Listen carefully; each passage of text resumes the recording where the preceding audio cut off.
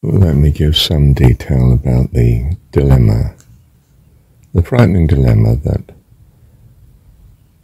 religious misunderstanding in its extreme causes. In particular, the misunderstanding that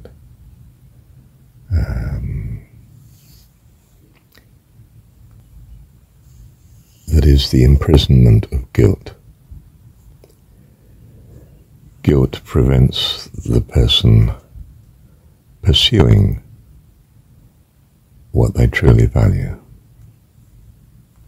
Now remember, the existence of the universe of uncertainty, including, of course, the uncertainty about the existence of God, enables the person to practice what they truly value. Now religion stops that. Gives you such a burden of guilt that you are imprisoned in some sort of conformity outwardly, and the guilt does it inwardly, so that you are constrained from being yourself, if you were, as it were, whether you're functioning in a part of society or isolated. Pressure builds up, this tremendous desire and will and need to be what you want to be, but which is unacceptable in the society, the religious society in which you dwell. It might be because the whole society is such, or it might be that your family structure is strongly religious. And by strongly religious, I mean a religion that specifically has a great element of blame, a strong belief system in which the beliefs are not the same as the true beliefs of the individual members. The guilt strengthens the wall of the religion. The culture fights the harder to portray the religion that is accepted as being right. There's a great need for obedience. But the pressure builds up in each individual to do what they want to do, but the pressure cannot be relieved. In the end, for some individuals, the pressure is definitely greater than the effective constraint. So they move to the second stage, which is the seizing of freedom despite the religion of their society. These are the criminals from that society's point of view. The society has crushing means of dealing with such criminals if it catches them, if it detects them.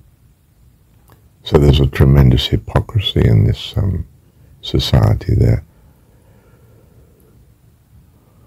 where the pressure is just building up too much for the individual.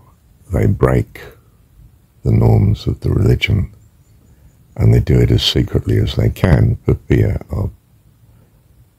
So there's an outward conformity, a great fear, and great pressure in the society.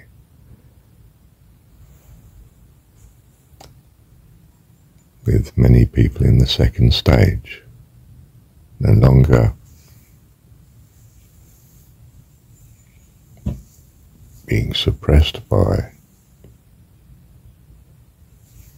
the condemnation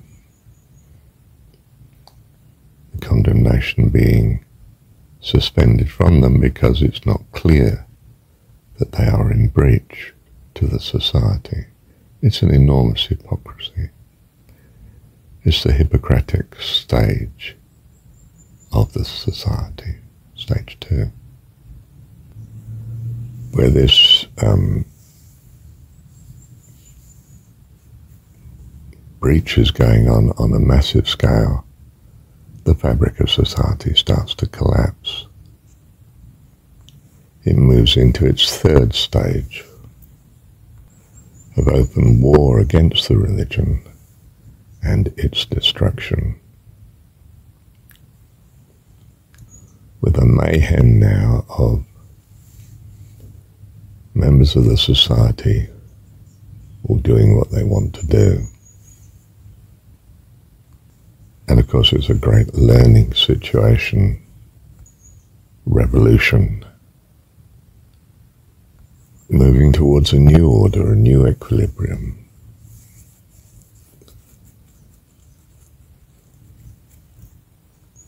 A new political correctness, a new religion, philosophy, one that manages enough freedom for pressures not to build up too much. And such a system might be found rather haltingly in that its attempts at interim solutions that explode very quickly, and there's a resettling and, aftershocks, if you like, to the original revolution. But in terms of our society, if you still maintain this view of the essential independence, the notion that the individual is a free agent and is to be held responsible for their behavior, then of course you have the same system as you started with, just that the individuals are fighting against a different set of values. But essentially the same, a blame situation. In a communist revolution, you're now possibly struggling with new communist order to be a good communist. And you're the enemy of society if you're not a good communist. And so most people are held by fear. How stable is this situation? Well, Soviet Union didn't last 100 years. Because freedom is a notion that's applied to many things. Freedom of speech is not the same as assuming that you have freedom of choice, that you are an independent, free entity, can make and is held responsible for making good decisions, having good values. You might very reasonably assume that people should be given freedom of speech, not because they are free individuals, but because they have differences in wants that need to be addressed.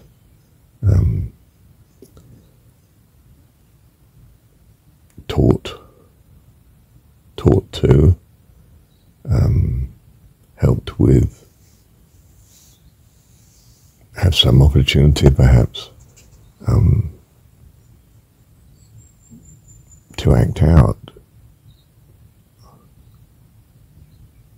without so much fear and duress being put on them that they daren't do so. The basic problem is that societies want certain outcomes of civilization, but the individuals don't. We teach. Part of that teaching is guiding people to observe the outcomes of different values and behaviors in the society. And if we don't learn in those two ways, so to speak, then as the pressure builds up, we learn by experience. And the pressure will build up because society, in as far as society is not allowing us to do what we want to do. And we are children, so we do what we want to do is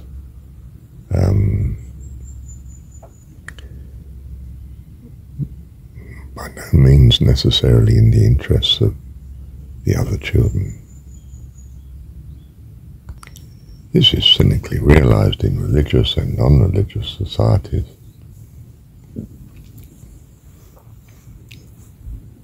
And both societies structurally respond by having means by which they educate citizens to function in a civilized way. It may use the concept of blame, which is extremely economic in terms of resources. In the modern world, we increasingly shift to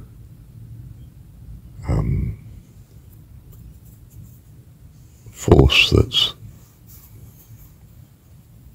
structured according to our technology. And we might have an information flow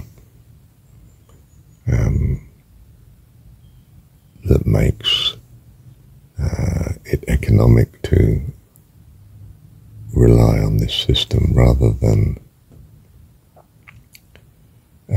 the guilt approach.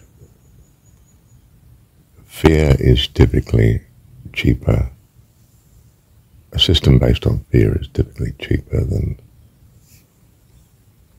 one based purely on teaching, training. The society, to remain civilized, has to constrain too much expression of the actual values that its members have, where they're inconsistent with the state values. But it must allow some release, and so it might, for instance, have the situation where, no, you can be pretty callous of other people. It's your business right to compete in the following ways, even if it causes them great cost. Or it might be that, no, you can, escape from some contract by being declared bankrupt and so forth. Difficult, but enables you to get out of a tricky spot and so on. And is the cost on other people? But, in some sense, society is trying to manage opportunities for you. It might allow all sorts of hypocrisies in the elite.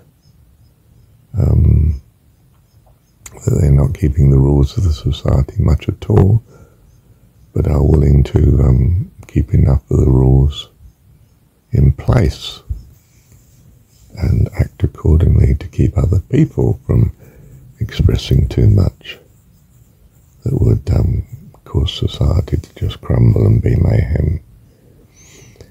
And there's the criminal, of course, for whom the pressure is far too much, and they do act out, even though society is going to crush them for it, execute them, or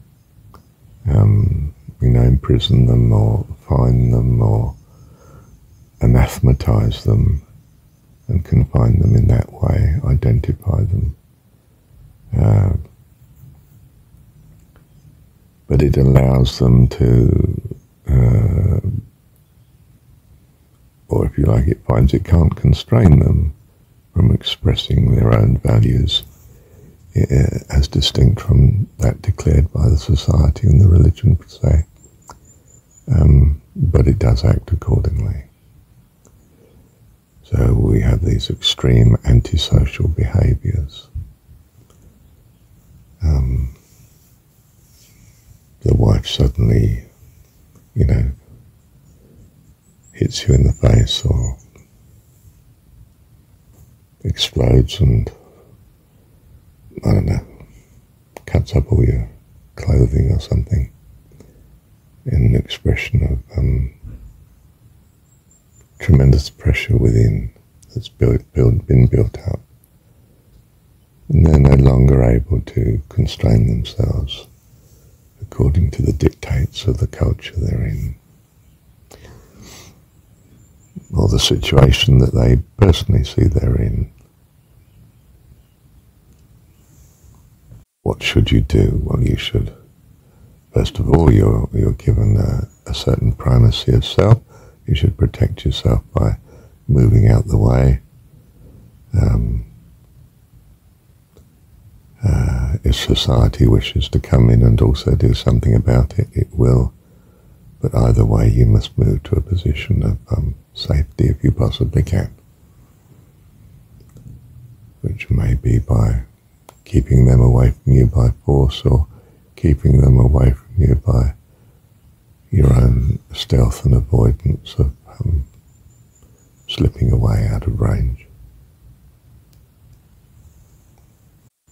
So what we think of as civilized society is this constant brinkmanship, seething mass of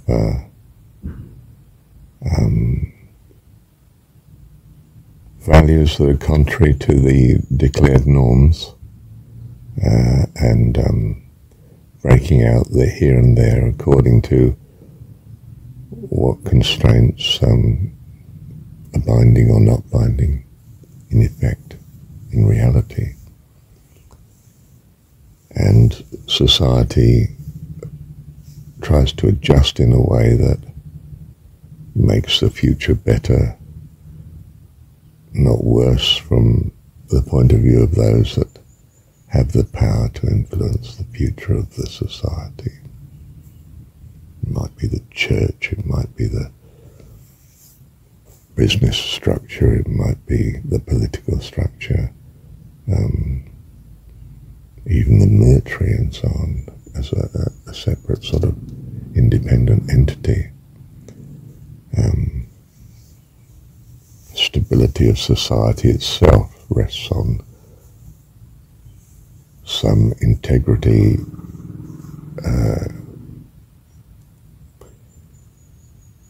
peace accord between different centres of power, or their removal.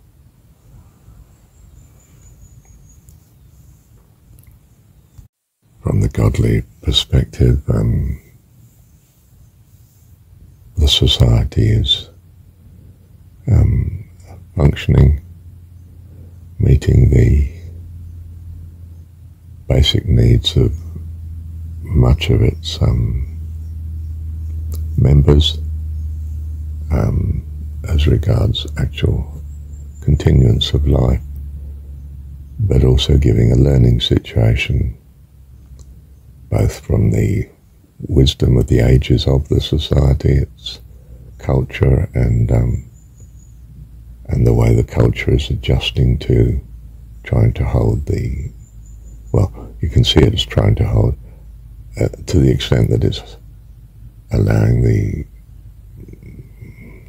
civilization to continue. It's providing the classroom. That's the overall function of society from the godly point of view, that people are learning to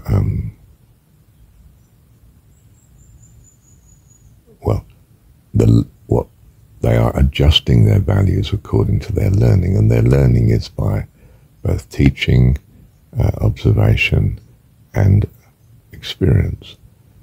Too much of society experiencing